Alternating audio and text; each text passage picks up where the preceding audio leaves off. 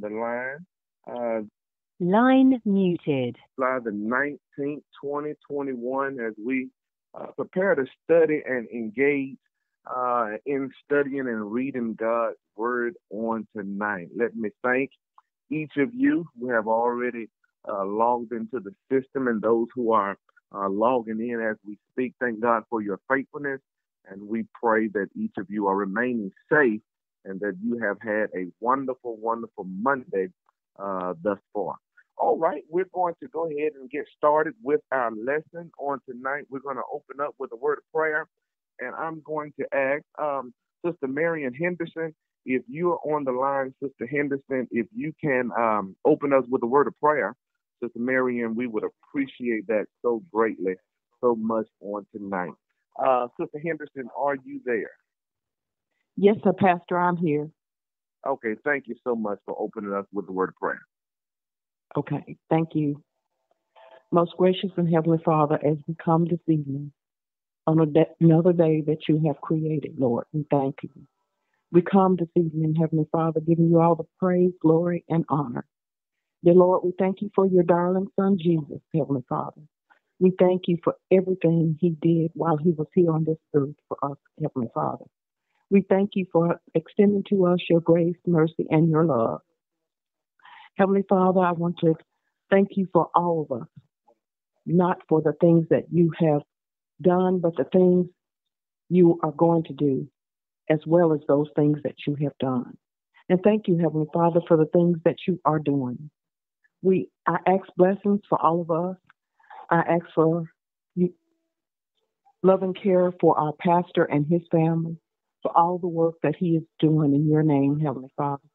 I thank you for all of his friends who are pastors who come and assist him, participate in our conferences online, who come to our church, whose church that he visits as well, Heavenly Father. I thank you for your healing prayer, even before I haven't asked it, Heavenly Father. Thank you. I want to extend blessings and ask blessings for our sick and shed-in, for all of New Mount Zion church members, and all of those who are on the line, Heavenly Father, whether they are members of our church or not. Thank you, dear Lord. Again, thank you for this day, for allowing us to get up and see this beautiful day that you have created. I thank you for the rain, Heavenly Father.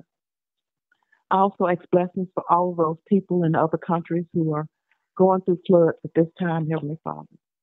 Ask blessings for all those who are in the hospital, Heavenly Father, and the nursing homes, and the VA as well, Heavenly Father.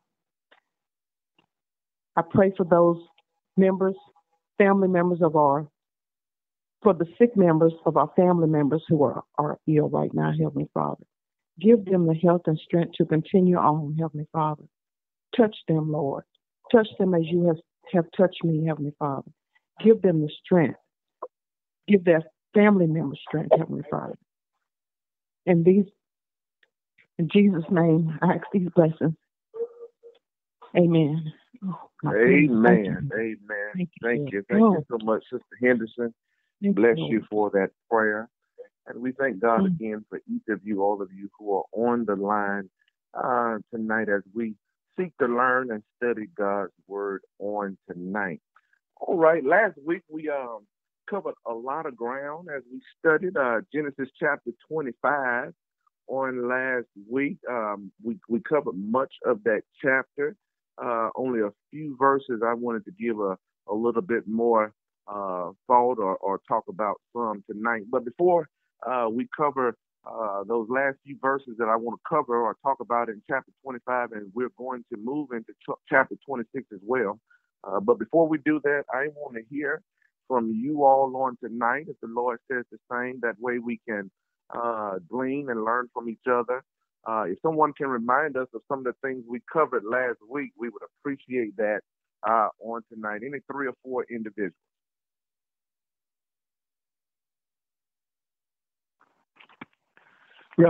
Reverend Tobias, there was a couple of things that I thought about. One of them was Miss from Reverend Broom had mentioned. I worked with a guy who was a Muslim, and line unmuted. He talked about when we talked about Jesus Christ, and he always said that Elijah Muhammad was his Jesus Christ, and that let me know how like Muslims feel, that they really didn't believe that Jesus Christ was God's son, but they felt that Muhammad was basically had the same thing. But one of the things that I was main focus was about the religion that believed in one God. And, those three were Judaism, Islam, and Christianity. Those three things, that's the three types of religion that had believed in only one God. All right. Thank you, Deacon Dennis McCullum. You're absolutely correct. Those are the three basic religions that we call monotheistic beliefs. They believe in one God versus polytheism, believes in more than one God. And the major difference, as Deacon Dennis McCullum just stated, is Christians and Muslims, we do believe in God, the creator of the world, but where we differ is our thoughts or beliefs as to who Jesus Christ was or is. Thank you, Deacon Dennis McCullum. All right.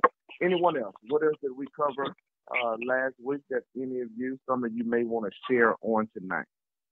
Well, I had a problem with that point that Dennis just raised, because we were saying when Abraham died, he was gathered up to his people. And we said that meant that he went to the Christians. And then when Ishmael died, it says he was gathered to his people.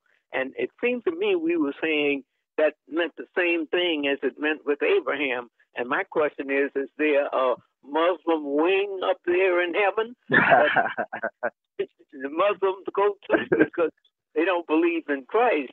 So how can they go to the same place as Abraham? And maybe we should not use that word. Thank you, Dr. Wright, for pointing that out. Maybe we shouldn't use that word Christian, because, the terminology Christian, being Christ-like, didn't unfold or manifest into the New Testament time during the era of Jesus Christ. So here in the Old Testament, the belief was in God being the supreme ruler of the world and having a direct relationship or walking with God. We should say it that way. Those who actually walk with God. So when the scripture gives reference to Abraham being gathered with his people, though, that gives reference to those individuals who actually had a relationship or walked with God, much like Enoch was. Because, in the Old Testament, it talks about, and Enoch did not die. He was translated because he walked with God. He had a relationship with God, so he went directly to be with God. So thank you for pointing that out, Dr. Wright. That terminology Christian may not be used in the Old Testament because that didn't come into play until Jesus Christ in the New Testament. So mostly or mainly gives reference to those who actually had a relationship or those who walked with God. Okay. All right. That helps some, Dr. Wright? Yes, it did. Thank you. Yeah. Right. That's why it's so very important to make sure our terminology and what we say as it relates to giving reference to the Old Testament and New Testament is vitally important, because Christ does not or did not come on the scene until the New Testament. All right. Anyone else? What else did we learn or glean last week? Because we talked about Ishmael and the fact that he had 12 children and they became the leaders of 12 tribes, so that God blessed him to some degree, not as much as Isaac, but he was blessed with having these 12 sons. Exactly.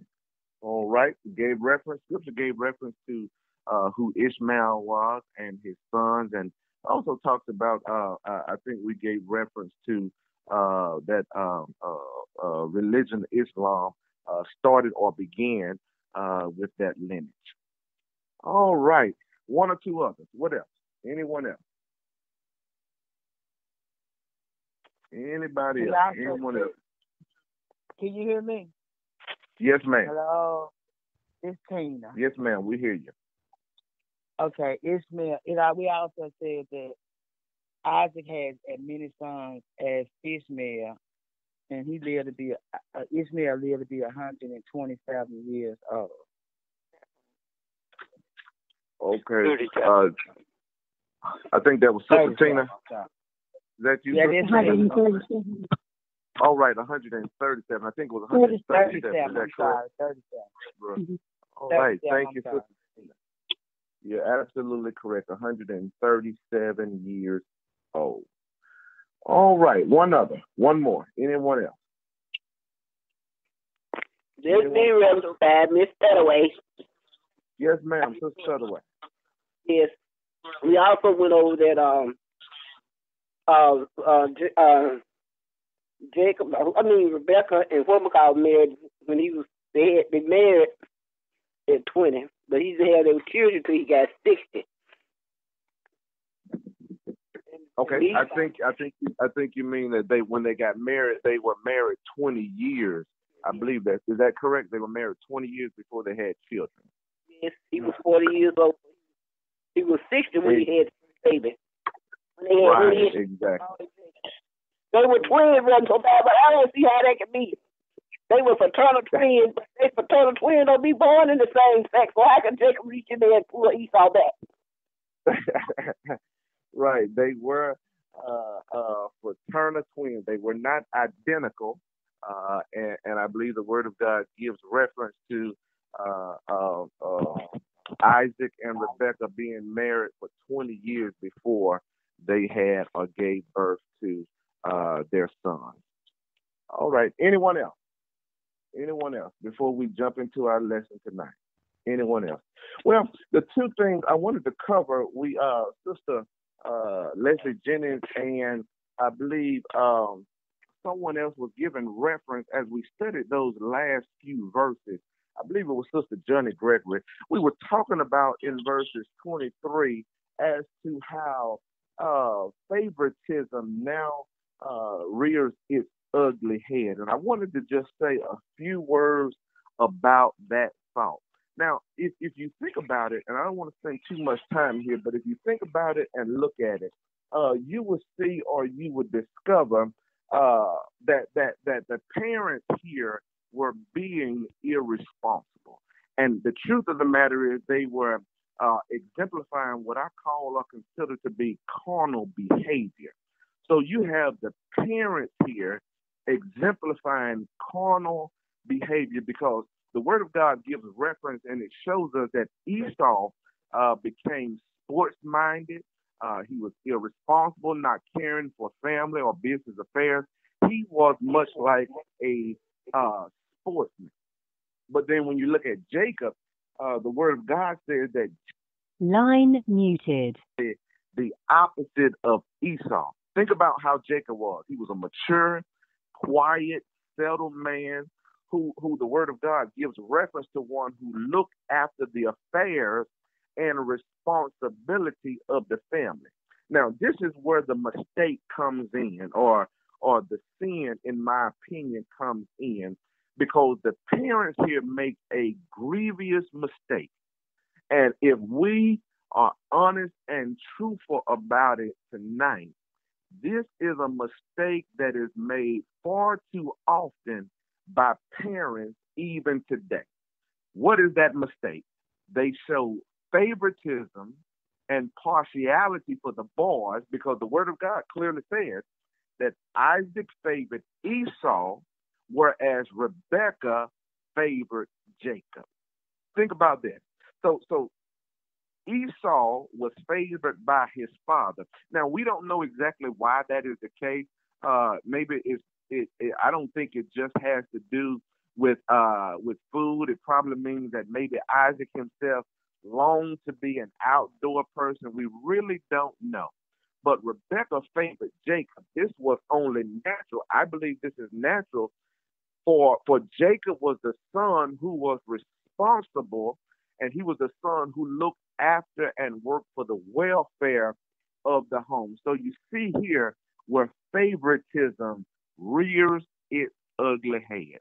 Now, Sister Leslie so wonderfully stated last week that this is something that parents must guard against, which is showing favoritism and partiality among their children, because this passage of scripture shows us that even godly parents can make this grievous mistake just like Isaac and Rebekah. And it will soon be seen when we look at the rest of this text or this chapter, it will be seen that favoritism can cause division within the family. We know so many, or I do, I should say I do. I don't know about you all. I know so many families who have been torn apart because the father showed favoritism to a child and the mother showed favoritism to another child. This does absolutely line unmuted division and causes conflict and tension in the family. Any thoughts or comments there before I continue? I want to say something else about that, but I want to hear from you all if there are any thoughts or comments as it relates to favoritism. Any questions, thoughts, or comments there? This is Marion. Yes, ma'am. Sometimes I think it's how one parent or the other decides how they're going to raise. Line muted. And we as parents have to realize that children can cause conflicts in a home. So we have to be careful of that as well. In a sense, it's favoritism because one parent raised a child one way and the other parent want to raise them the other way. And they get into confusion where one parent will listen to a child who possibly could be lying just to get the attention of the parent he wants and cause conflict with the other parent. I know when I was coming up, my mother and father, if one told us to do something and we went to the other parent, they would say, "What did your mom say?" or "What your dad say?" Because they had already talked about, I guess, now if this happens and they come to me, I'm going to bring them back to you. And if they lying, they going to get chastised. So, like you say, we have to be careful not only of the siblings in the home, but other family members coming in and trying to cause confusion as well. Right. And I guess we have to, like they say, if you're unequally yoked, then you're going to do that. But as parents, if you do something for one, you should do it for the other. Not because one child may be lighter than the other. Some people, I've known some friends of mine, they had twins. One child was light-skinned and the other was dark. And the mother paid more attention to the light-skinned girl than she did the dark. And that causes confusion with children too. It's a lot of issues that come up. But like you say, this favoritism or lack of communication between parents is a big issue. It not only today, but it has been so in the past. And you are absolutely correct. I like that, and I'm glad you stated that because sometimes parents are guilty of this, and then the child picks up on various things, and they would use that to their advantage. So you'll see in this particular passage of scripture, this is what happens. So initially, we see carnal behavior with the parents. And guess what? Because there's carnal behavior with the parents, when you get down to verse 29 through 34, you will see carnal behavior of the children. So this is a short story that shows us how far a person can go in giving himself over to the flesh and the pleasures of the world. Because when you get down to verse 29 through 34, I'm going to go through that real quickly. We'll see how Esau responds to his carnal nature just to satisfy the pleasures of his flesh. Now, at the same time, we must understand that Esau was physically hungry, whereas Jacob was spiritually hungry. So that is the difference in the two. Jacob was all about trying to be the head of the family, be or operate as God would have the head or leader of the home to operate, whereas Esau was completely about trying to satisfy his flesh. Now, one thing I want to say about that, and then we're going to move on to chapter 26. One thing about Esau, you can tell that he was operating in the flesh because his willingness to give up his birthright shows just how irresponsible and spiritually insensitive he really was. Because the word of God says this, on the spur of the moment, he followed the pleasure of the moment. He was hooked on the world, material pursuits, so satisfying the pleasure of his flesh and flesh alone. His responsibility was his responsibility for the affairs of others, not for the family, but it was all about trying to satisfy his hunger and his flesh. Whereas Jacob was the exact opposite. Jacob was committed both to the spiritual and physical welfare of the family, because if you read the text clearly, it says that Jacob was a plain man who stayed in the tent. So he literally coveted the birthright to be the head of the family. Now, this is where the problem lies. God had already spoken, God had already said that Jacob was going to be the head of the family. The problem is Jacob tried to satisfy or rush his blessings and receive it outside of the way God intended for him to receive it. Because Esau committed himself physically, the carnal, trying to satisfy the flesh, whereas Jacob, if he would have been patient, waited for God to do what he was going to do, Jacob would not have to quote unquote twist his brother's arm to receive the blessing and or the birthright. So you see carnal behavior with the husband and wife, the mother and father, but you also see carnal behavior with the sons as well. Any thoughts, any questions there before I jump over into chapter 26 on tonight? Questions, thoughts, or comments right there? I have a thought. All right. Who might that be? Sister Gregory.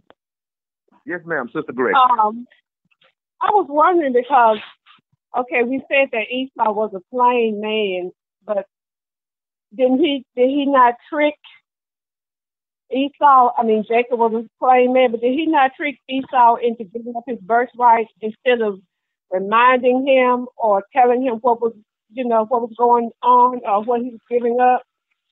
He did. He did. Without question, he did take advantage of his brother. He did.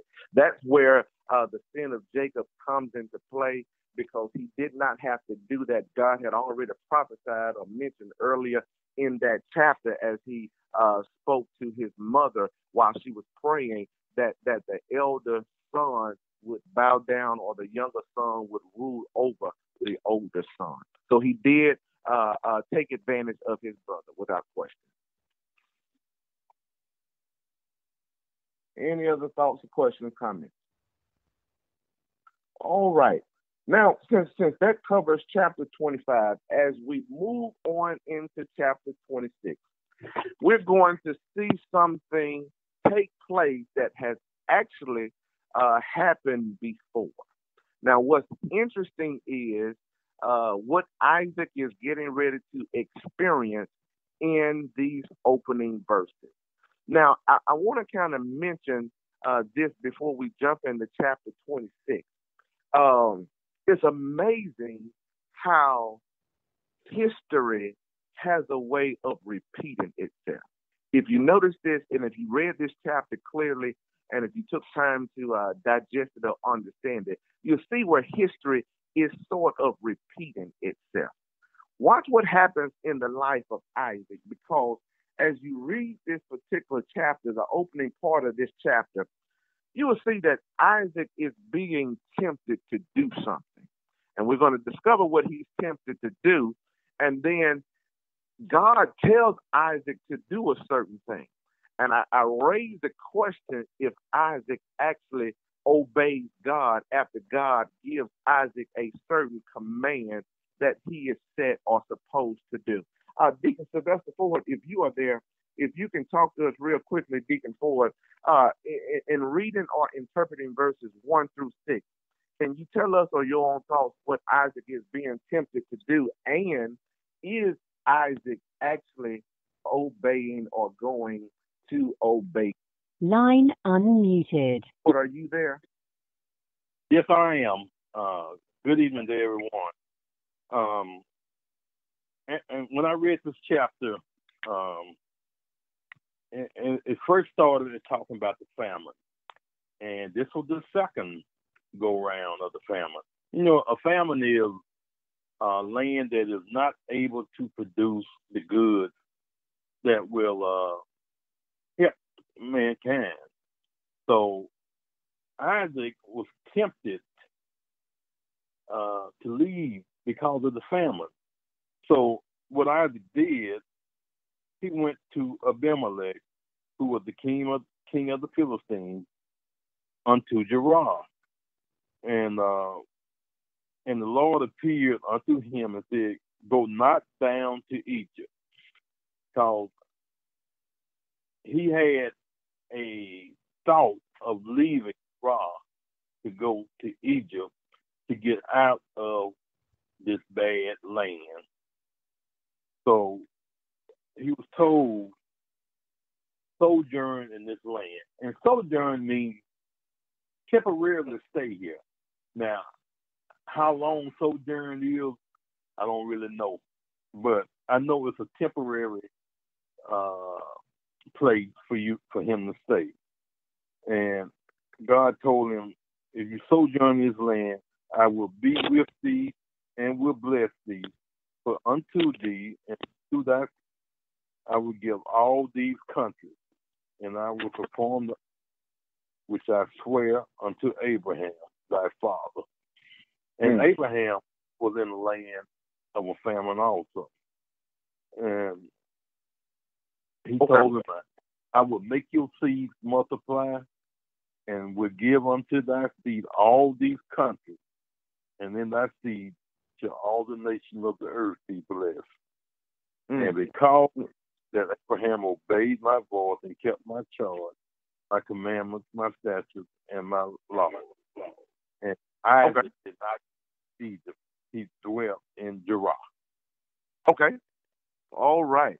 Great stuff there. Thank you, Deacon Ford. There. So you hear where Deacon Ford mentioned that this happened in the life of Abraham as well. I'm going to give reference to that scripture in a moment. But what goes on here, as Deacon Ford just stated, Isaac has been tempted, or he's being tempted to forsake the promised land. He's actually residing in the promised land at the time this famine comes up. So a famine arose in the land, and notice the word of God gives reference. In verse number 1, there was a famine in the land beside the first famine that happened in the days of Abraham. What did Abraham do? Abraham left the promised land and went down where? To Egypt. Guess what Isaac does? He's getting ready, or he's tempted to do the exact same thing. So Isaac is being tempted to forsake the promised land because of this famine that arises.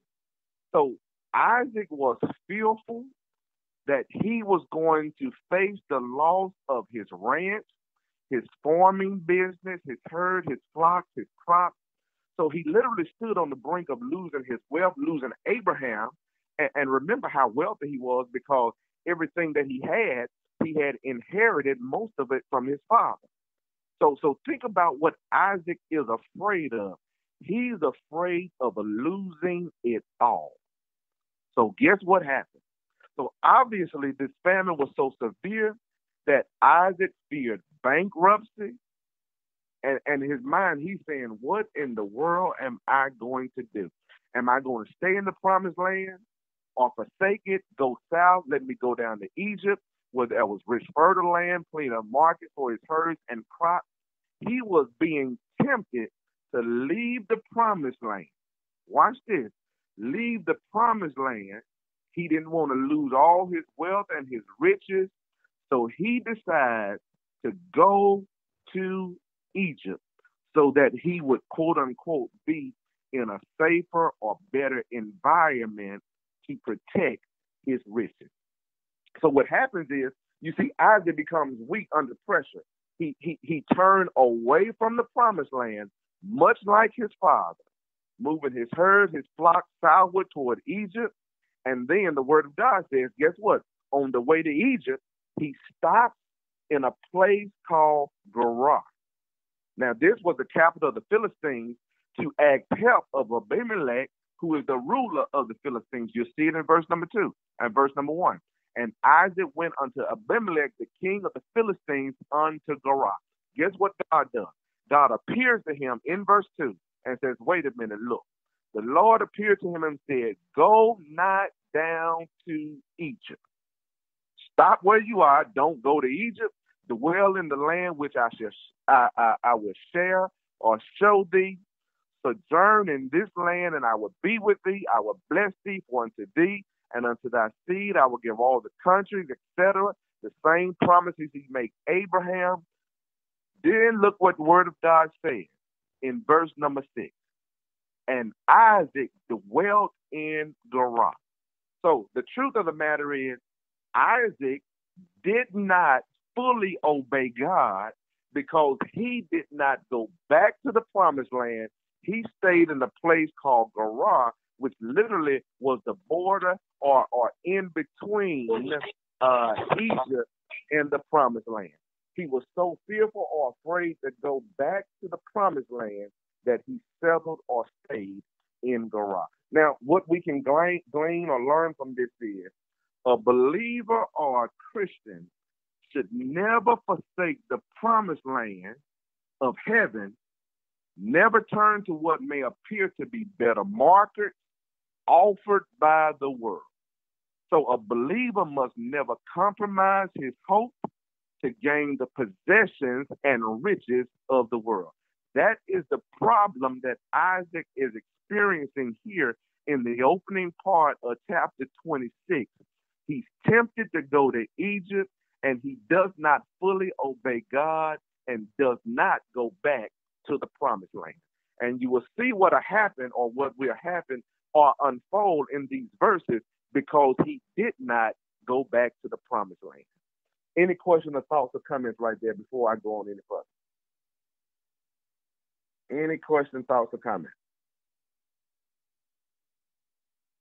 So you see here, he is not exemplifying full faith or trust in God because he does not go back to the promised land because of the famine that is going on in the land. He wants to go to Egypt or stay close to Egypt because he's afraid if he goes back to the promised land, his cattle may not have food to eat, his oxen, all of his possessions may go down the drain, and he wants to stick close to Egypt because he thinks he's able to maintain his wealth closer to Egypt. He's putting his faith or his trust in the environment and not putting his faith or trust in God. And it's amazing because this is the exact same thing his daddy did. Wow. Questions, thoughts, or comments? Pastor, I just want to say, do you think that's that's a lot of what's going on today? We think we want to, as they say, think that the grass is greener on the other side. Yes, ma'am. Without question. And try to get more than we have, and end up losing what we do have. Right. Exactly. That is absolutely so true. And here's the problem. Two things I see here. One is what Sister Henderson just stated. We don't have our faith or trust in God like we should. But number two, the second thing that just sticks out in my mind is, as parents, we must be absolutely careful, prayerful about what we do, because what will happen is the same mistakes we make, Lord have mercy, Jesus, our children can possibly end up making or doing the exact same thing. You see it Amen. real clearly. This is what Abraham did. So Isaac does the exact same thing. Wow. So that's what happened in the opening part of verses 1 through verse 6. Isaac is being tempted to flee the promised land, go to Egypt, and he does not obey God fully because he parked or stayed in Gerar when God told him to go back to the promised land. So that actually, Sister Charlotte, I didn't mean to answer your question, but we're going to get your thoughts on it as well. It shows us how Isaac is acting like his father, but notice what happens as well. When you look at this particular verse of scripture, Abimelech noticed something. Now, number one, Isaac acts like his father. Well, let me hear from Sister Charlotte first, and then I'm going to give my thoughts on another way or area that he's acting like his father. Sister Charlotte Cannon, if you are there, can you talk to us real quickly about how Isaac is acting like his father, and also what did Abimelech notice while he was observing their behavior? Yes, sir, I certainly can. Good evening, all. In my reading and referring back to my notes, also, which I really like what you had stated in one of our assignments, he committed what you could call a major failure. Isaac followed his father's example. Both of those men had beautiful wives. In two separate instances, Abraham feared that Sarah's beauty would lead someone to kill him to get for her, so he asked her to lie and say she was his sister. Reference Genesis 12:10 through 20 and 21 through 18. Isaac, in his case, and that he was like his father, he committed the same, he repeated the same act by stating that Rebecca was his sister. Now, in his case, it seemed like a long time had passed a little bit, and maybe they got just a little bit slack on the charade, but the couple, forgot, I guess, to pretend that they were siblings, or could have been that the Abimelech had an unusually good vantage point for observing them. But in any case, he saw Isaac and Rebecca acting in a way which convinced him that they were married. And in verse 8, and it came to pass, when he had been there a long time, that Abimelech, king of the Philistines, looked out at window and saw, and behold, Isaac was sporting with Rebekah, his wife. And what I did, I went and looked it up to find out about the word sporting. And in the Hebrew term, sporting is based on the word sakak, which means laughing or caressing. So this would have given the Abimelech, their actions gave him reason to believe that they were involved in some type of intimate activity, which would not be normal for siblings. So he did follow in his father's footsteps. As I looked at my notes and went back and saw where I had written down to that he was like his father. And to a certain extent, he put himself first, and he did exemplify selfishness. That was part of his actions also. Wow. Great stuff there. This is amazing because you see at least two ways he's acting or resembling his father. One is he's fearful and he leaves the promised land headed to Egypt, number one. Number two, he lies about who his wife is. Wow, he lies about who his wife is. Where in the world he get that from? His daddy did the exact same thing. Now, Sister Cannon has really made it clear and plain, because what helps me a lot when I read the Bible, it always helps if you have other information to help you interpret it. One thing that helps is what I call some Hebrew or Greek concordance that helps you to understand the terminology that is being used. She explained to us that when the Word of God says sporting, if you look that up and do research, it actually means, as Sister Charlotte just stated, to be flirtatious, caressing, maybe patting her on the leg, on the shoulder in a sexual way. So watch what the Word of God says in verse 7. So the men of the place asked him of his wife, and he said, she is my sister.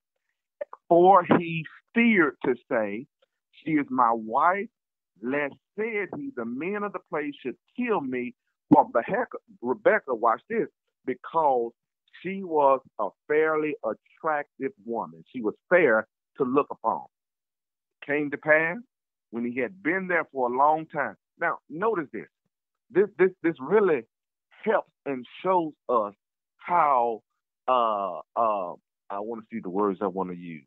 How when an individual becomes too comfortable in their sin, there lies the possibility of exposure. Good God Almighty. When individuals become so comfortable in their sin, there lies the possibility of exposure.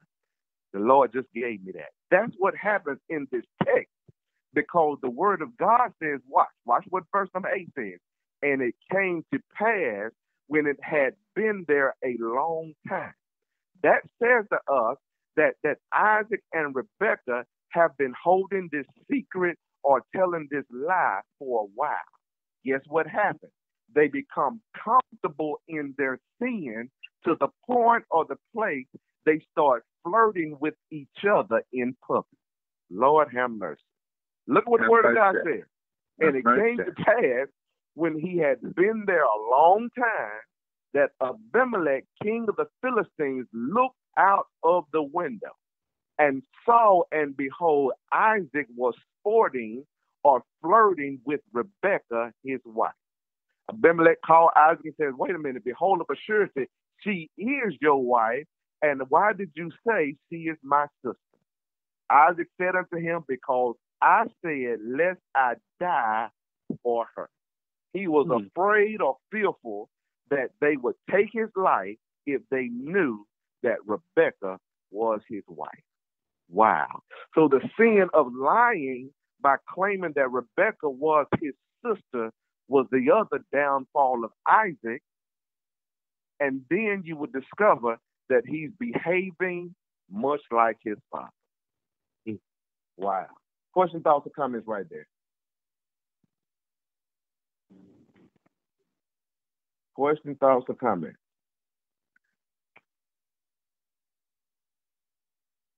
Wow. Guess what happened? Yes, sir. Go ahead.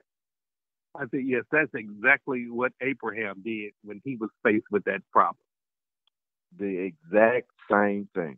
That is not a coincidence. That is not a coincidence. So the point that we can glean or gain from this is Isaac was obeying God, but only half-heartedly and partially. He was still afraid to trust God completely. He was still afraid to trust God fully, still afraid to trust that God would take care of him in the face of his trial. He still felt that he had to hang on to the world, to lie, and the help and security, and gain the security from the world. Lord have mercy. Now, here's the question we must ask ourselves. This is a personal question. How like so many of us, good God Almighty, how like so many of us that we only half-heartedly follow the Lord when trials confront us? Wow.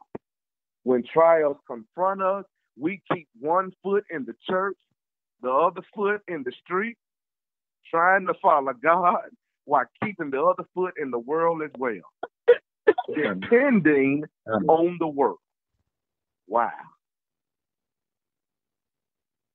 Question, thoughts, or comments? This is exactly what Isaac is doing. And watch this. Because he's where he's not supposed to be, you'll find himself getting involved in more sinful actions. Had he remained in the promised land, he would not have had to lie about who Rebecca was. Wow. Question, thoughts, or comments? And again, I think that shows us that we forget that God is in control and he knows and sees all. And we think that what we are doing is okay. But if another person is doing it, we try to talk about them or lie on them or whatever. But the sin is the sin. So we still have to remember that God is in control and he sees all. And that what's done in the dark, sooner or later, it's going to come to the light. Wow. Thank you, Sister Henderson. Any other thoughts, comments right there? Questions, thoughts, comments right there. All right. So once Abimelech realizes or recognizes that Rebecca is his wife, this is what is interesting to me. Abimelech charged all the people. Look at verse number 11. Well, go back to verse 10. It says, Abimelech said, what is this thou hast done unto us? One of the people might lightly have lied or leaned with thy wife, taken thy wife to be with them. And thou shouldest have brought guilt upon us because of the lie that you have told. Verse 11 says, Abimelech charged all his people, saying, he that touches this man or his wife shall surely be put to death. Guess what happens now? When you get to verse 12, you'll discover in verse number 12, Abimelech has some form of reaction when he noticed how God is blessing Isaac. Deacon Dennis, if you can read those verses and talk to us real quickly about, we see the response or reaction of Abimelech when he finds out the truth. But then he also has an unusual response or approach when he noticed the prosperity of Isaac. What's your thoughts there, Deacon Dennis? Okay. It starts in verse 12. It said, Then Isaac sowed in the land and received in the same year 100-fold. And the Lord blessed him. And the man waxed great and went forward and grew until he became very great. For he had possession of flocks and possession of herbs and great store of servants.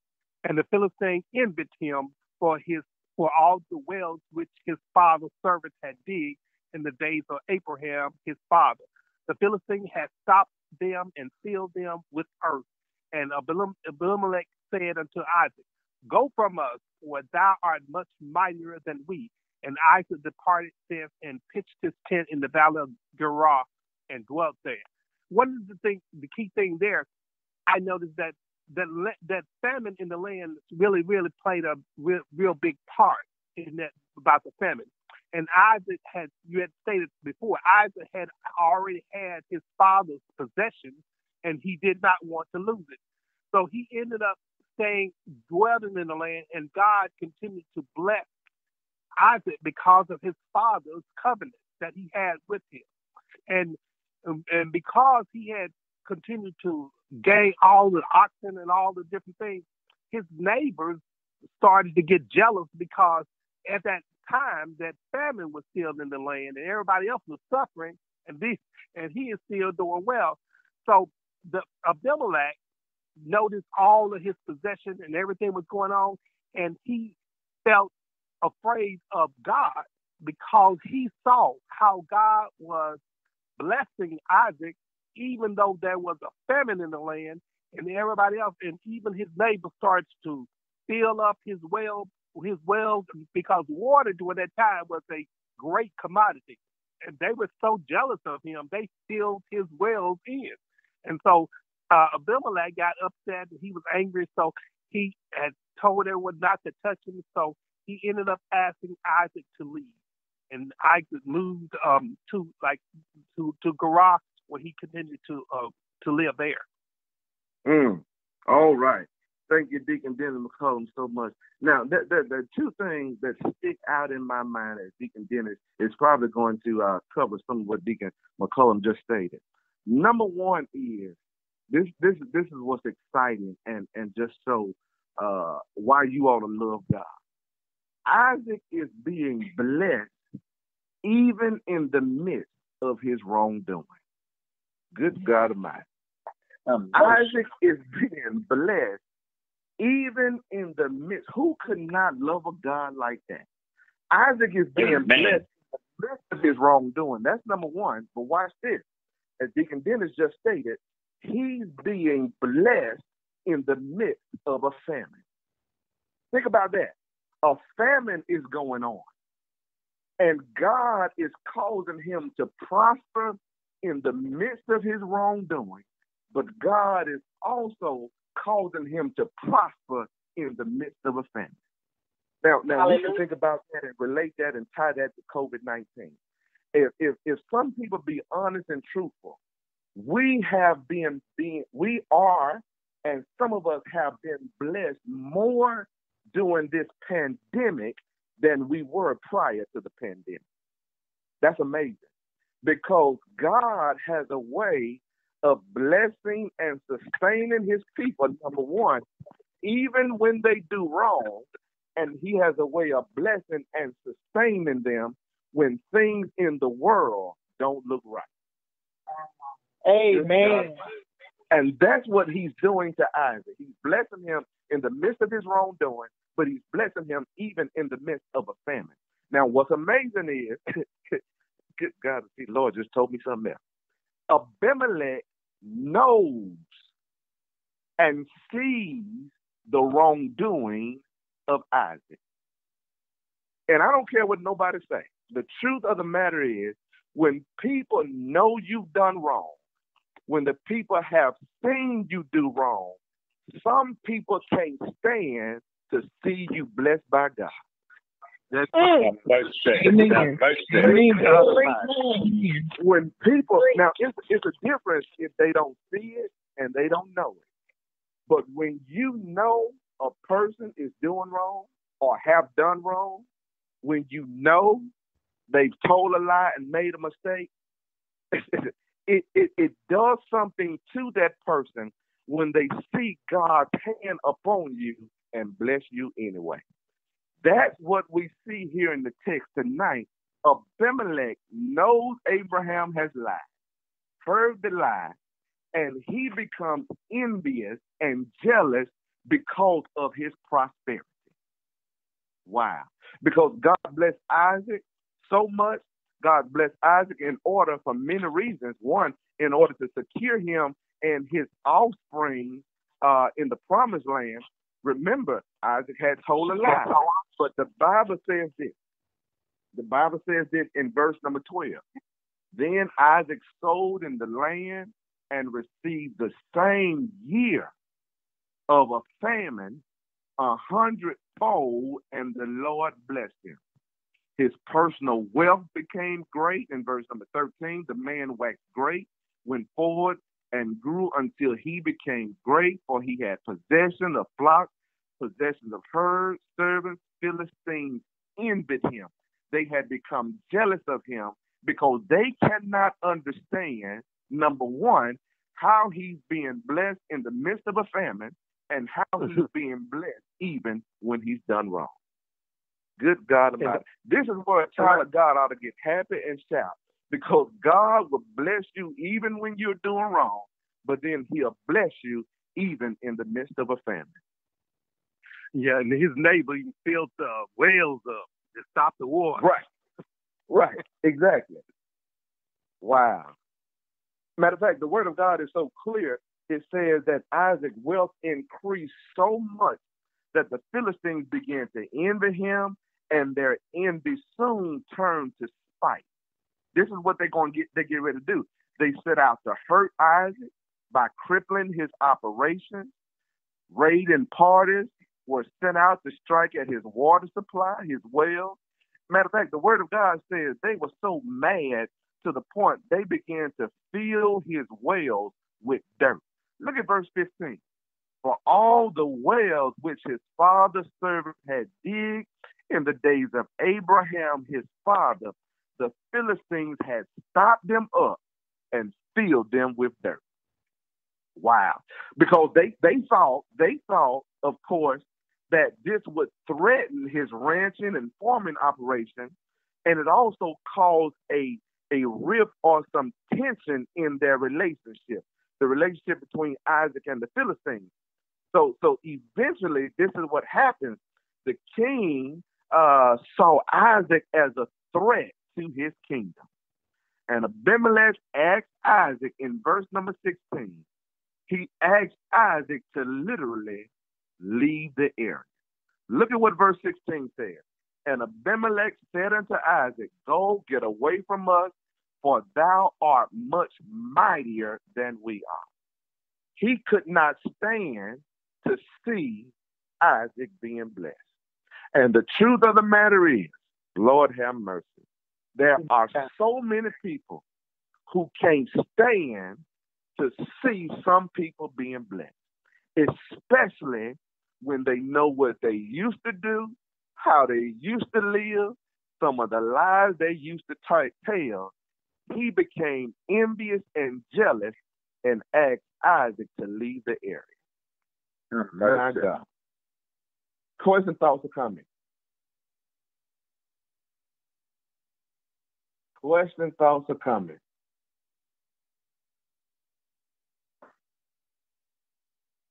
This is Dr. Sonia. I have a comment. I was going to save it till my question, but let me go ahead and make it now.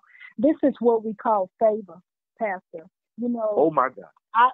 Isaac is reaping the benefits of God's covenant faithfulness to his father because God has promised Abraham line muted blessings that would be for all nations. In order to do that, he had blessed that lineage.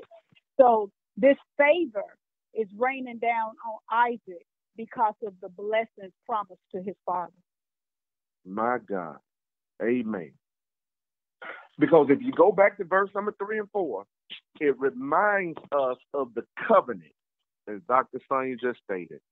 Reminds us of the covenant God had with Abraham. This is the favor of God being unleashed on the life of Isaac. Good God Almighty. And that should be all of our prayers. Lord, allow your favor to fall on my life. Amen. That's what I pray for every day. Favor, favor, favor. Because God's favor. Favor me, Lord. Amen. God's favor is more precious than life itself. Because when you have the favor of God on your life, regardless of some of the situations, I'm preaching to somebody tonight, regardless of some of the situations you find yourself in, God's favor will still rain upon you. Yes, Lord. Yes, God Almighty. Any questions? Favor me. Yes, ma'am. Amen. Any other thoughts or comments? And because of his favor, Isaac prospers even in the midst of this family, even in the midst of being where he should not be, doing what he should not do. God still favors him. Yes, Lord. Wow. And this says so much to us. It says so much to us. Even when Abimelech and his servants tried to hinder Isaac from prospering, guess what? They couldn't do it. They could not do it because people cannot stop the favor of God on your life. He can't. No man can ever stop or hinder God's favor on your life. Amen. That's so true. Amen. All right, we have hit the 8 o'clock hour on tonight, and we just made it down to verse number Where did we start? Verse number 17. All right, 16 and 17. We've made it down to verse 16 and 17. So we're going to pick up right around verse 16 and 17 again on next week. And we have some more questions that will be entertained or answered next week. So Brother Malcolm and Dr. Sonia and Deacon Ralph Willard, we will get to you all next week if the good Lord says the same. Thank you all so much again for these 65 plus lines, phone lines that have tapped into the system on tonight. We pray that the good Lord blesses each of you real good. Sister Shirley Mance, anything you want to share as it relates to our event this coming Saturday? We are looking forward. Thank God for his favor and for blessing us to be a blessing to the community this Saturday. Sister Shirley Mance, are you there? You want to make that announcement again tonight? Yes, I am. Just that we know our backpack giveaway will be Saturday, this Saturday, 11 o'clock a.m. until 2 o'clock p.m. We want you to bring the children out. They need to be present. Come and pick up their backpack, a few school items. Whataburger is giving us a good treat. And I would like to mention the committee members, LaShonda Price, Kimberly Austin, Brittany Bingham, Christopher Chapman, Malcolm Dodd, Hattie Jennings, Dennis McCullum, James Fiver, Reverend Tobias, Valencia Williams, Janine Wilson, Ricardo Wilson. And thank them for their willingness to participate and to help us to serve God's people. Thank you. Amen. Thank you, Sister Shirley. Amen. God has blessed us. We will be giving out close to 700 backpacks this coming Saturday for our youth, our young people in the community, as members, students, children of New Mount Zion Church, right at 500 uniform shirts for boys and girls, cases of water. And listen, when I tell you God favors you, when Whataburger called me this past week, she said, Reverend Tobias, well, what do y'all want? What do y'all need? And you know me, I don't ask for much. I say, well, whatever you all want to do. And she said, well, can we just give 250 hamburgers? I said, bless the Lord. Yes, ma'am, whatever you all like to do. So we're going to be giving out backpacks, water, shirts, and free burgers to the youth and those individuals who come out in the community. So let us pray that the good Lord will hold back the rain this coming Saturday. And I just believe that what you do, it is so much better to give than to receive because God is faithful. What you give out, he will give back to you, much like he did Isaac 100-fold. Pastor, Amen. will you please allow me to do a quick health alert before we close? And it may not be in financial or material blessings. He may give it back to you in forgiveness of sin and or good health. But I'm like you. In the way he blessed me, I'll be satisfied. All right. Thank you, Dr. Sonia. Dr. Sonia. Yes, I wanted to do a health alert, if you don't mind. I want to encourage everyone. I know most of us, if not all of us on the line, are vaccinated. If you are not, please get vaccinated and please take your young people 12 and older to be vaccinated. We are on a fourth wave of COVID. It's really being driven by the Delta variant. Over 95% of people who are getting ill are unvaccinated. However, the numbers are really increasing for the vaccinated people getting the virus as well. Now, they do not suffer significantly as do the unvaccinated, but nonetheless, vaccinated people are getting COVID as well. So let me encourage you, even though you are vaccinated, unless you have to go in large gatherings, and if you do, wear your mask, continue to practice social distancing, and using your hand sanitizers. And people who are vaccinated, if they are exposed to someone that has contracted the disease, they do not have to quarantine. However, we would like for people to err on the side of caution. So if you know you are exposed to someone who has COVID-19, if you would make the choice, even though vaccinated, not to, go around everybody else. So I just want to encourage and everyone to please be mindful of the situation that we're in right now. Amen. Amen. Thank you so much, Dr. Sonia, for continuing to get that word out. It is very much needed. Amen. I think I heard someone else. Sister Todd, was someone else getting ready to make an announcement or say something? Well, thank you. Thank you, Dr. Sonia, for reminding us of that. All right. Pray that God will continue to bless, keep us, and keep all of us safe and in His care. Thursday at 12, we look to have our midday prayer this coming Thursday at 12. So please, ma'am, please, sir, if practical, if you will call in and participate on that prayer line this coming Thursday. Today started the convention, Mississippi Baptist Convention, general session commenced today. It will be going until Wednesday, I believe, and the election for state president will be tomorrow. So we want to ask that each of you be in prayer for our state convention, that God's will be done. Amen. Amen. All right. Sister Juanita Taylor, if you are on the line, Sister Juanita Taylor, can you close us in a word of prayer? Sister Juanita Taylor, are you? All right. Thank you, Sister Taylor. And we look to see you tomorrow as you cast your vote. Thank you. May we pray? Dear Heavenly Father, we thank you for what we have heard tonight. We ask you to bless us as we prepare to go to bed and have a peaceful night of sleep. Bless each one that's tuned in. Bless each family that's represented by the ones that are tuned in. Help us to become more open-minded and eager to study your word.